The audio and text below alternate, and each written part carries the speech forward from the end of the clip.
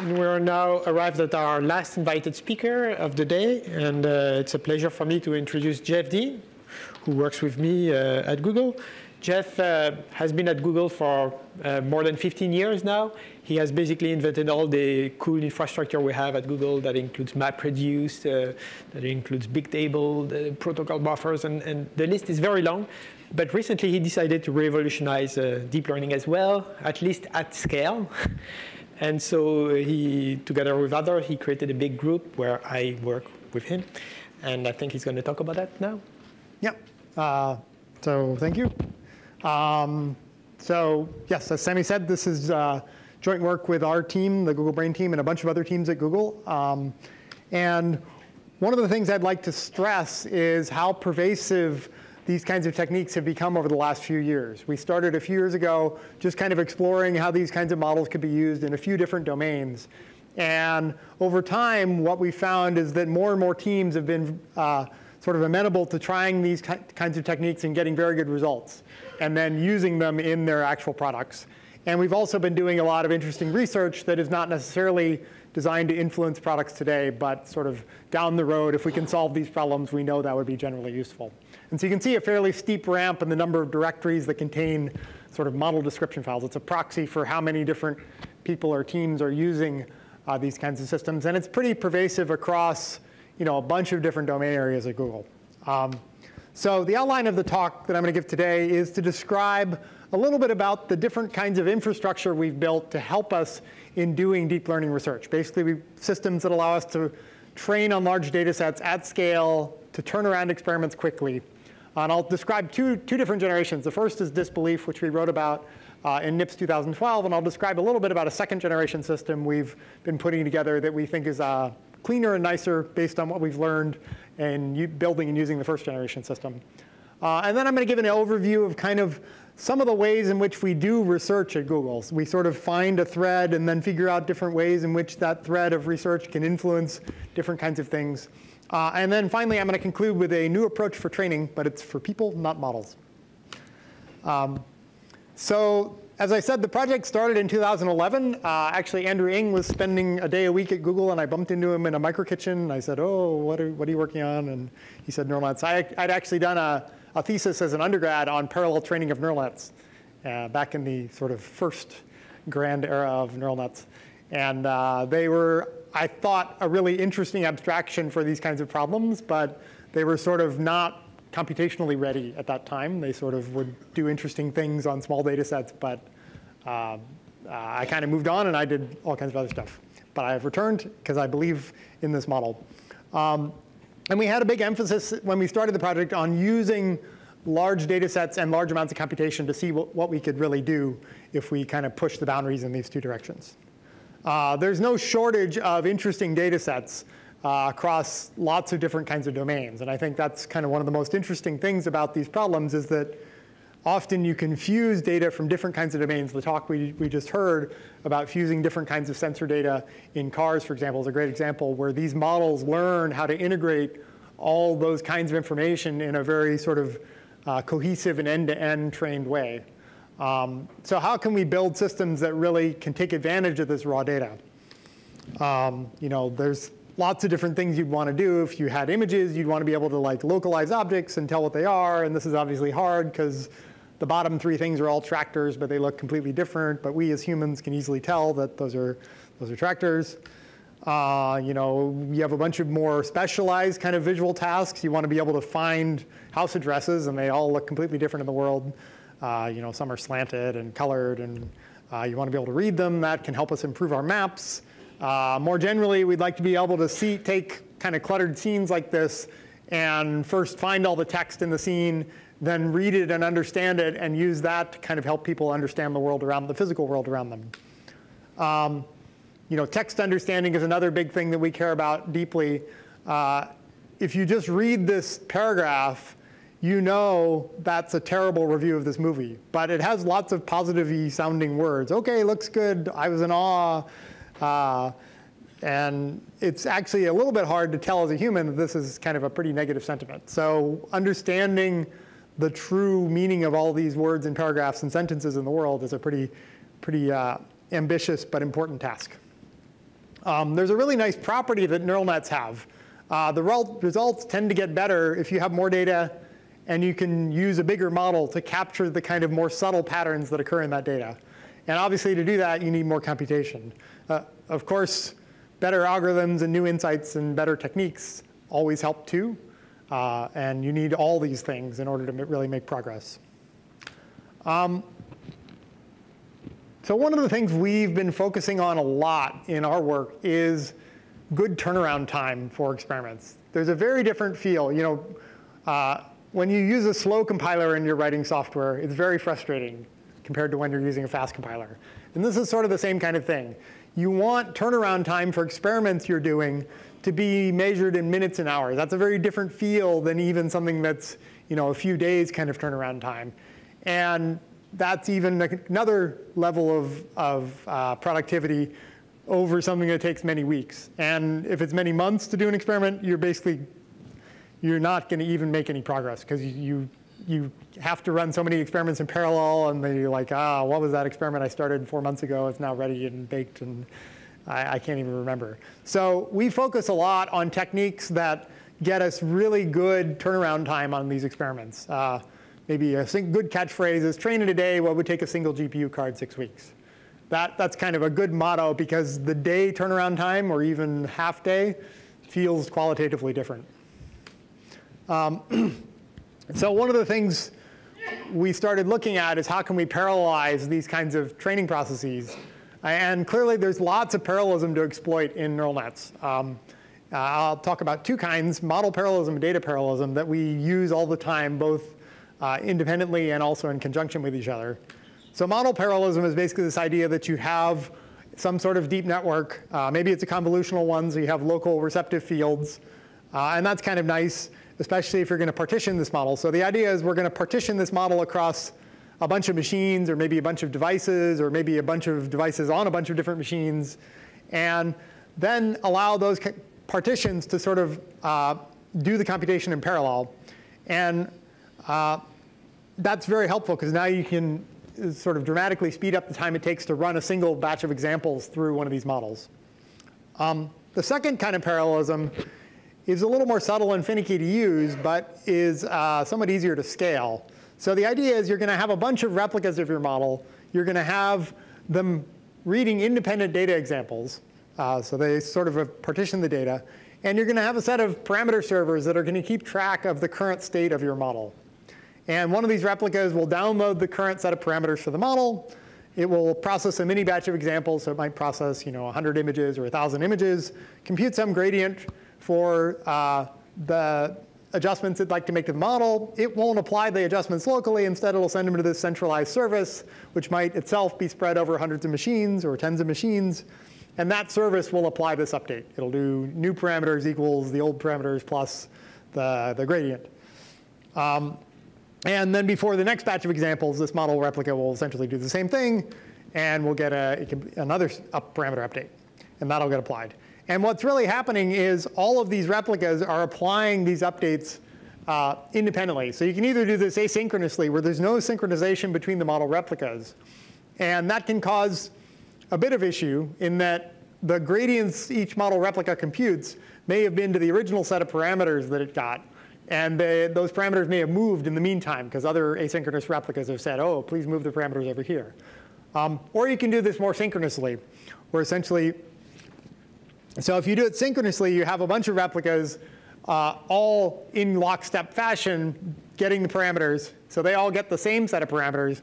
And then they each apply a mini batch of size n. So now you have n replicas and n times the batch size as one replica. And the nice thing is you don't get any noise from this asynchrony because it's all completely synchronous. But it's a bit less fault tolerant. Basically, if any of those replicas die, you have to essentially do some recovery, and the whole system kind of needs to deal with that. Or you can do it asynchronously, as I showed in the previous slide, where there's no synchronization. And you get noise in the gradients that you might think would be very disruptive. But it turns out it generally kind of works. And you can get anywhere from kind of 10 to 1,000 independent replicas working asynchronously on updating the parameters in the model, kind of depending on the structure of the model. Sparser models where only some of the parameters are touched by any given set of examples, tend to be more at the 1,000 range, and dense ones tend to be more at the kind of 10 to 100 replicas. You can also do a hybrid of this, of course, where you have m asynchronous groups of n synchronous replicas. There's a whole sort of sliding scale between this.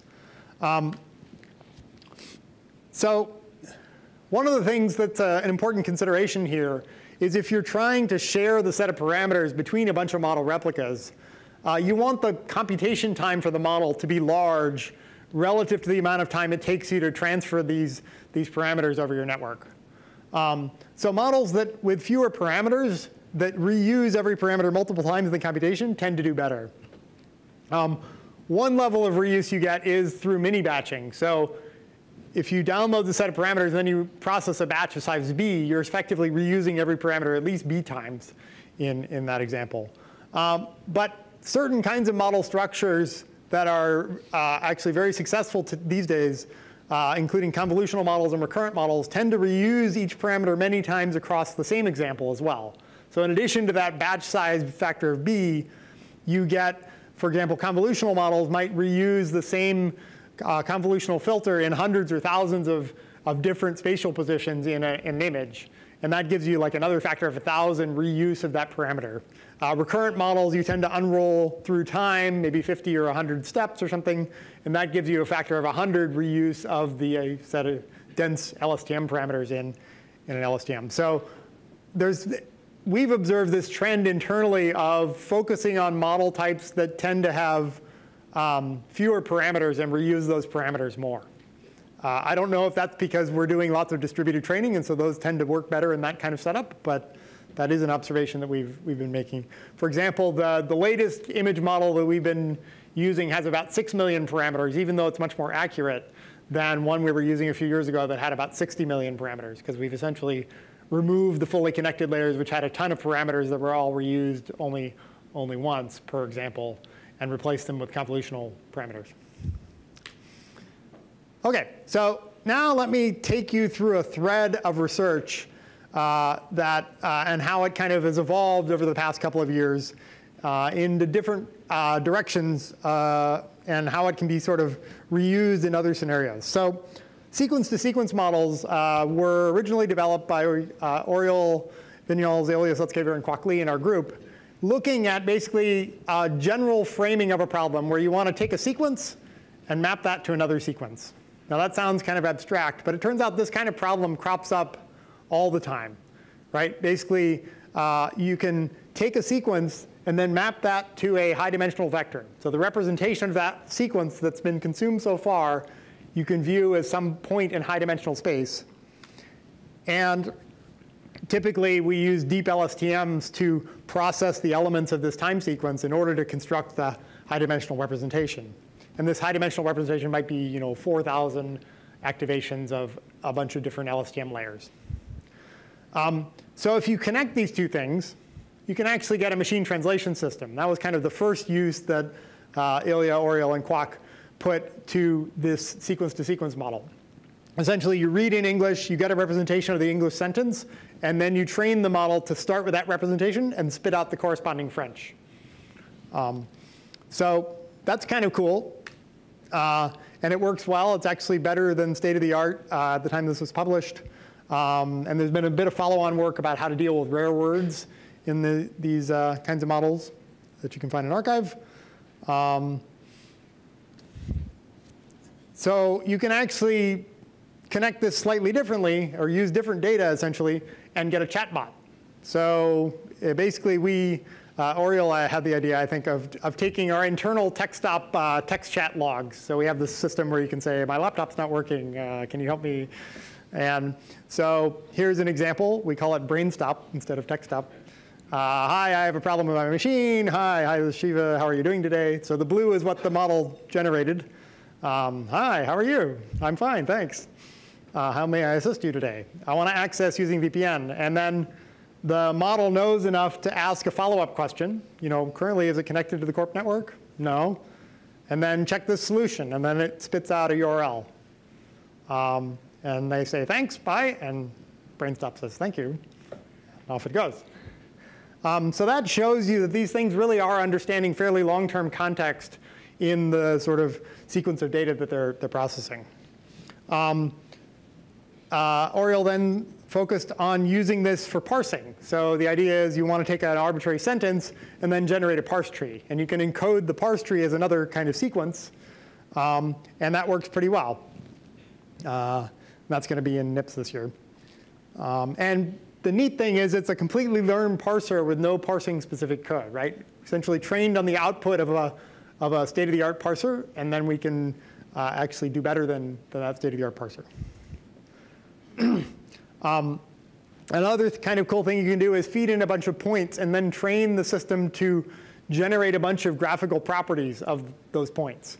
So for example, you can feed in a bunch of points and have trained the model to output the convex hull from that set of points. It's a subset of the points that form the convex hull, or you can do a Delaunay triangulation or a traveling salesman tour.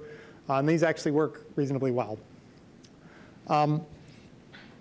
So that's kind of cool. From that one basic sequence-to-sequence model, you can sort of massage your input data or massage the kind of problem you're trying to solve. This one actually had a little bit of tweaks to the model to allow it to refer back to other points in a slightly different way.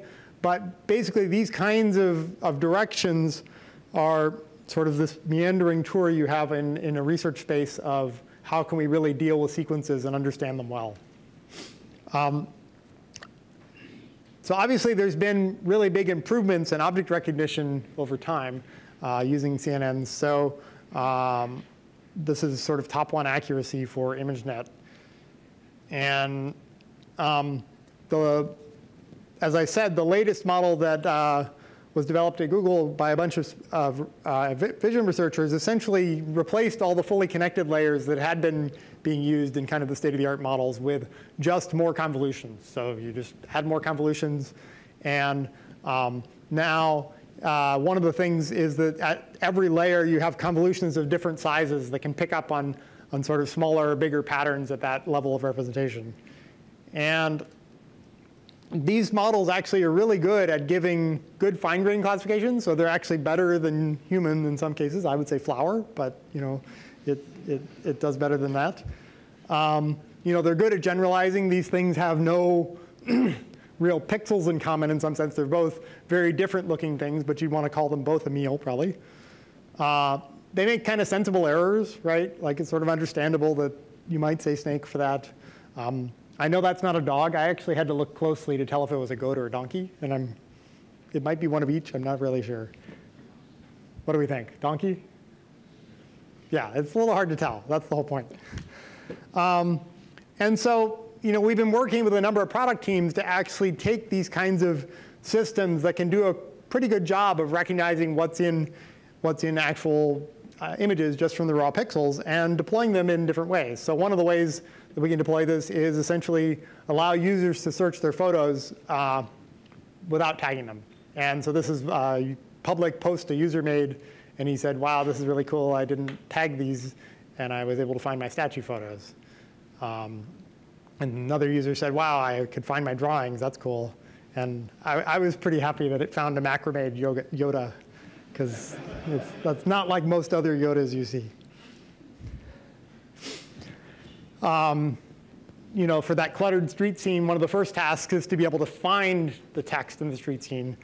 This is work that my summer intern from a couple years ago, Matt Zeeler, did in conjunction with some of the people on the Street View team to basically find text in raw images. And you can see that it's doing a good job of finding text in different character sets.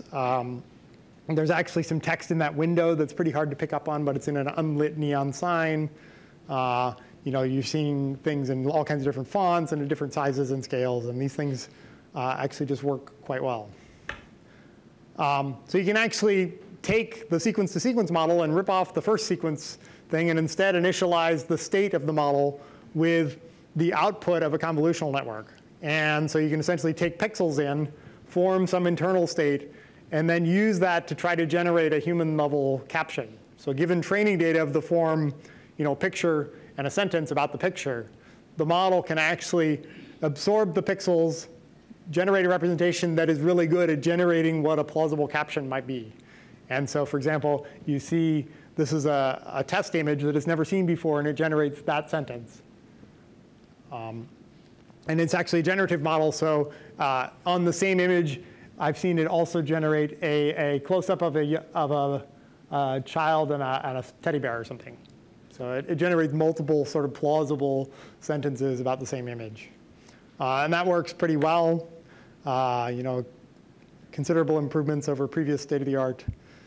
And that was a CVPR paper. Here's a couple more examples. You know, when it fails, it's kind of amusing. So yeah, if you squint just right, I'm sure you can see the man flying through the air riding the snowboard. And you see in the upper left that it kind of knows that tennis is going on, but it doesn't know that the person is serving, right? A human would probably give a more specific kind of description than a man holding a tennis racket. That is true, but it's not particularly interesting. And there are 3 kinds of pizza on the stove, but it's all right. OK, so let me switch gears again and tell you about a system called TensorFlow. So TensorFlow is kind of the new system we've built for doing all of our research and our production training of deep neural nets. Essentially, we've taken the lessons from the first system we built. The motivations essentially were the first system was really good for scalability and for production training of all kinds of models. Like if you wanted to train a network that had basic feed forward and then feed backward for gradient paths kinds of things, and was a standard, fairly plain vanilla thing, maybe with convolutions or in LSTM, it was great for that. If you wanted to do something more exotic, like kind of weird reinforcement learning, where you do a bit of extra magic to generate your gradient, and it's not a simple up-down thing, it was not as flexible as we wanted. So what we really want is a system that has the scalability and production readiness properties of disbelief, our first system, but was much easier to express models in, much more flexible for research purposes. And so this better understanding of what we're actually should be building allowed us to make a bunch of dramatic simplifications in the system as well. And so I'm going to talk about that. So the first part of TensorFlow is the execution core that I'll talk about in a minute. And there's very low overhead. It's essentially a system that takes computational graphs and executes them. And there's different ways that you can specify those computational graphs. And we're working on sort of additional ways of enabling sort of reusable modules for making this even easier. Right now, we have Python and C++ front ends that allow you to specify the graph in those 2 different languages. We expect more languages to be added down the road. We've had some interest internally at Google for Go front ends, for example.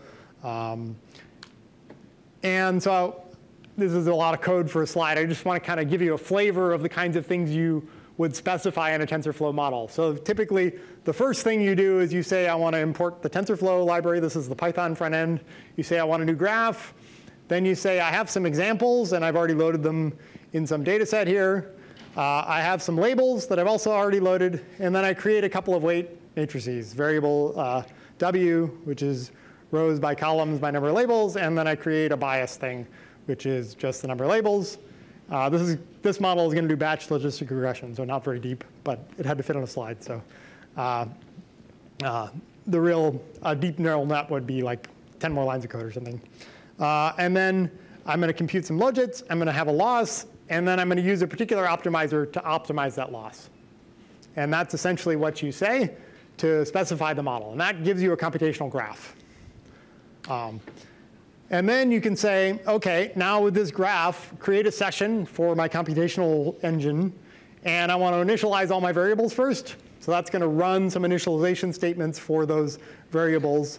Like you see that truncated normal, that's going to initialize that W matrix with a bunch of normally distributed numbers. And then I say for step in number of steps, run the graph. And run it up to the optimizer and loss part of the graph. That's essentially all I do. And then I repeatedly do that. And every so often, I'm going to print the step and the loss. So a pretty much wholly self-contained example. I didn't show you how to load the training and data set and labels. But other than that, it's pretty much complete. And so the computation you get is a data flow graph. And so you have graph of nodes. These we call operations or ops. You know, we're kind of haven't settled on a single name. And everything that flows along the graph edges are tensors, so arbitrary n-dimensional arrays. And we've added notions of state to the model. So variables are stateful. So biases is a variable, for example. And then there's a bunch of graph computations that are stateless. And then there's a minus equals operation that's going to update the biases. And right, so some nodes are stateful, most are stateless. It's also distributed. So we can take that graph that is an arbitrary specification, and then we can map that onto multiple different devices. So if I have just a CPU with a bunch of cores in it, that's fine. That's just very easy to map. If I have a GPU card in my machine plus a CPU, the system might decide to put some of the computation on the GPU because it thinks that'll be faster, and then put other computation, maybe we don't have a GPU implementation for some of it, on the CPU. And it'll take care of moving the data between these different devices.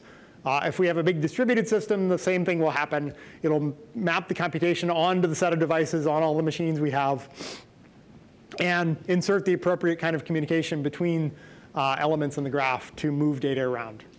And the user can also specify hints, like I would really like this, I need this operation on a GPU, or I really want this on machine 1 and this on machine 2. OK. We also can run this same graph on, say, a mobile phone, which is a nice property. You can essentially move from a big production training environment in a data center to running that model for inference purposes on a phone. In fact, that's what that slide says. Right. I don't need to say more. So one of the things we really like about this model is it's quite flexible. Right. So all the deep learning kinds of things that we have built are a library on top of that core set of graph execution primitives. We think we know it's also useful for some other kinds of machine learning algorithms. We think it's a fairly general purpose framework that could be used for a lot of different kinds of sort of numerically intensive computations. And another thing that's nice is it abstracts away the underlying devices and computational hardware you have a bit. You can give hints where needed, but you don't have to. It's also extensible, so we have a whole bunch of primitives implemented for things like matrix multiply and ReLU and things like that. But you can extend it with additional operations and kernels for your particular thing that maybe isn't as easy to support in the current set of primitive operators. So we use TensorFlow for neural nets all the time. Basically, we're in this transition phase where every project that is using disbelief is essentially migrating to using this system. All of our new research is being done in this. Essentially, a typical neural net layer, in some sense, maps to one or more tensor operations. And then we have a whole bunch of libraries of these kinds of operations that are specialized for neural nets. So we have convolutions and pooling and softmax and different kinds of losses and different optimizers. One of the things we have, similar to Theano, is automatic differentiation, which has been a big help. It makes it a lot easier to figure out how to, you can just say, this is the loss I want to optimize, and off it goes. So we found this pretty easy to experiment with a lot of different kinds of models and to kind of flexibly, in the sequence-to-sequence work that I was showing you, it's pretty easy to stitch an image model together with an LSTM for doing sequence prediction and try all kinds of weird combinations like that, and to do so quickly, so training that quickly. Another simplification we were able to make is, unlike disbelief, which had kind of this separate parameter server notion, we just have stateful nodes in the graph. And the job is to map the computation onto the set of devices that you want to use, possibly with some hints for the user. So this is like a graph where you've replicated the computation that you care about 3 times. So you have 3 replicas. And this is asynchronous. So each one of those graphs can be driven independently without any synchronization between them. If you want to do synchronous training, you construct almost the same graph, except you synchronously drive the graph. You run the computation through 3 copies of the model, each on different examples. So now your batch size is kind of 3 times as big. And you add up the gradients, and then you update the parameters. So it's very flexible in this way. You could easily do the M of n hybrid things where you have 3 groups of these that are synchronous, that are themselves asynchronous. OK, on to training. So One of the things that we found is that this area is very exciting. There's a lot of really interesting work being done in both kind of the perceptual domains and in language understanding domains. Trevor's talk earlier on robotics, connecting these things to kind of real world robotic systems, I think is really interesting. There's tons of interesting stuff going on. And we're always looking for people that are wanting to learn about this area and to do great research in this area. Because there hasn't, this resurgence of deep learning has sort of only happened in the last few years, there haven't been a lot of sort of formal curriculum except in a limited number of academic institutions. So one of the things we've decided to try as a bit of an experiment is what we're calling the Google Brain Residency Program. So basically, this is a one-year immersion program in doing deep learning research.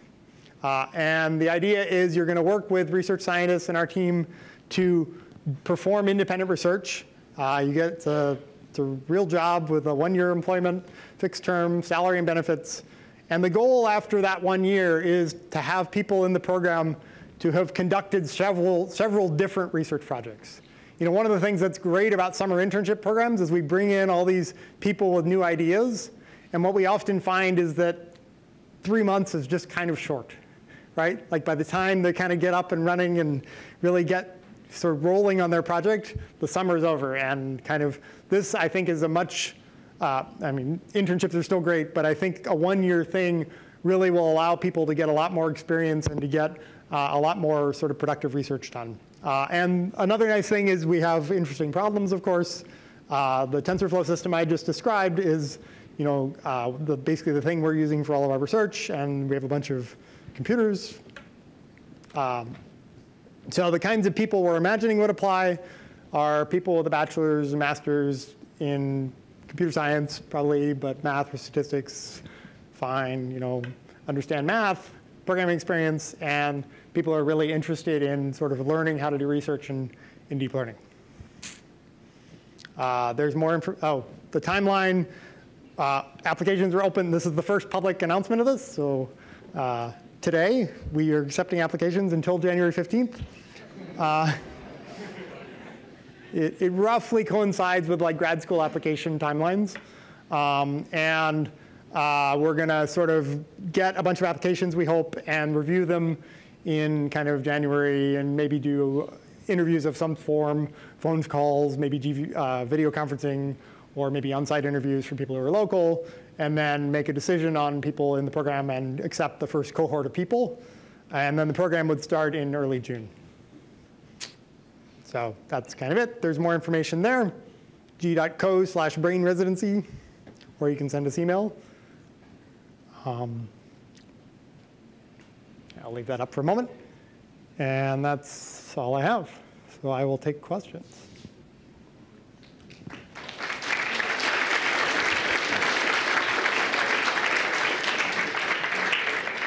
So we have plenty of time of question. Yes? Mike. Can you do loops with TensorFlow? I'm sorry? Can you do loops? Yes. So we do have a handful of control flow primitives that we've added. They're less fully utilized. Like we haven't been using them very much, so we don't have a lot of internal experience, but we have the control flow primitives in the system. And we're sort of learning how they're useful and when it makes sense, for example, to use loops rather than unrolling an LSTM for training. Isabel? Is TensorFlow a completely in-house system, or are you going to open it up to the public? TensorFlow is in-house. We've had our interns who have come and then have left are somewhat sad to have left. So we're pondering what to do, but we don't have anything to announce.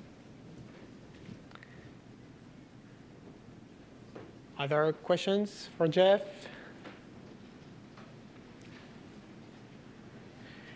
Yes, there's one. Mesh. So one of the things that interests me is not just how we identify stuff or solve problems, but also how we fail and how we know we failed and what we do then. So for example, the street recognition, I would look at it, say, okay, it's a street. Oh, wait, there's a lot of New York in there. So it must be New York, right? And then I would try to narrow it down. Is it Manhattan? Is it Bronx? So I'm curious whether you see yourself going in that direction. Or is this something that you're working on? Is that something you've thought about? The problem of understanding how these kinds of models fail in various ways, is that what you're... Knowing that you have failed. Knowing that you failed, and then if you have failed, understanding why. Right. Yeah. I think there's a bit of interesting work about having models also emit confidence levels. So how confident are you in this response? I think that's certainly an interesting direction. In terms of when you do fail, understanding why, it's sort of for human understanding so that you can sort of improve the model or understand the general kinds of mistakes it's making. I think that's a pretty active area of research. We have a number of people on our team who are working on visualizations and other kinds of sort of debugging systems for understanding the internal structure of models, particularly for this example, what kinds of things what patterns are being picked up on in this example that are causing it to be wrong or right. I think that's a pretty interesting area that will be fruitful for research, for many years down the road. Because these models are not going away. They're becoming much more important and prevalent, and they're going to be trained to do more end-to-end kinds of actions. Drive the car's accelerator directly from visual inputs and that kind of thing, as the previous talk was just discussing. And I think it's really important to understand what kinds of properties these models have. Just the end, Mike.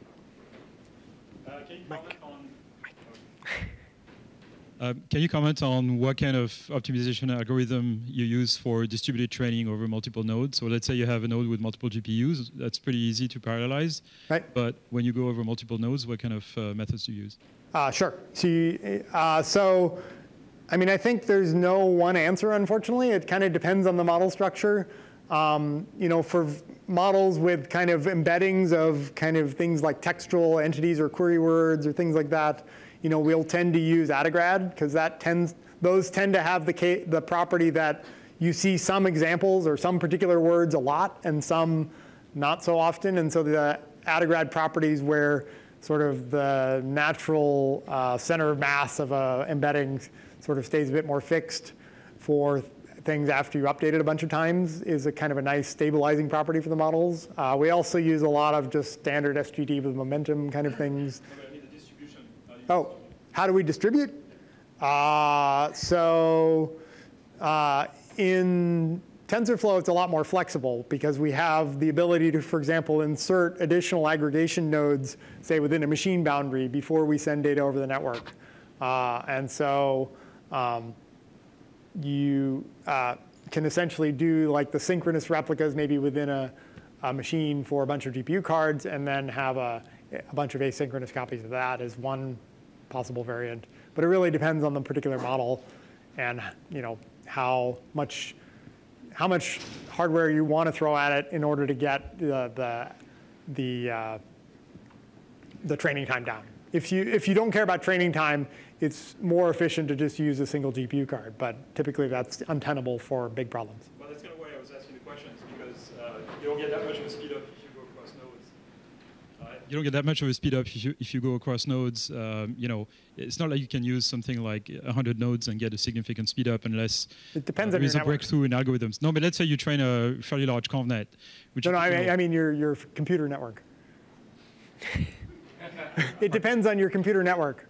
Well, of course it does, but it also depends on your algorithm a lot. So if let's say you use InfiniBand or something like that, and you have a rack full of nodes with 4 8 GPUs each, which is what we can build nowadays. Like how do you distribute the optimization over multiple nodes? That's a big question. It's an unsolved problem. You can tell us it's unsolved. Yes. Well, I mean, obviously it's clearly not completely solved, but there's we would basically distribute the set of parameters in that model across a bunch of the nodes and have each model replica gather the current set of parameters, process some examples, aggregate the gradients locally if possible, and send them back, and then send back the little bits for the different parts of the parameters. Right, which doesn't scale very well with more than a few nodes, basically. It depends on the model structure, but yeah. There's someone in the back. Is TensorFlow fault tolerant at all? Does it checkpoint itself? Does it have any other fault tolerance? Yes, it does checkpointing, and you can control how often that happens. Saving the model state and restoring it is actually just another little piece of the graph on the side that you can choose to execute every so often, which is kind of a nice property. It's not like a completely separate code path in the system. It's just some graph execution where you happen to be executing save ops and restore ops. We've thought a little bit about making nodes fault tolerant by periodically replicating them to memory of other processors. So you could take a parameter matrix and have multiple copies of it that you keep loosely in sync. We haven't actually explored that too much, but that's probably a cheaper way than checkpointing. Hi, great talk. So you have shown that you feed images, it generates descriptions, and then you have the chatbot. So how far are we to really a sophisticated sort of experience? For example, when the scene description, when you compare it with a professional writer, actually, when you look at the video and then writes the screenplay, and also the kind of the chatbot, when you're kind of carry out intelligent conversation, right? So how far are we from there? What are the technology missing pieces? Is that going to incrementally improving deep learning, or are there going to be some other fundamental shift in order to get to the next level? So I believe for the captioning work, you could probably have just a much bigger training set and possibly a slightly bigger model, and you would actually improve that a lot, because the public training data set from MS Coco was actually not that big. Sammy was involved in that work, so he's shaking his head.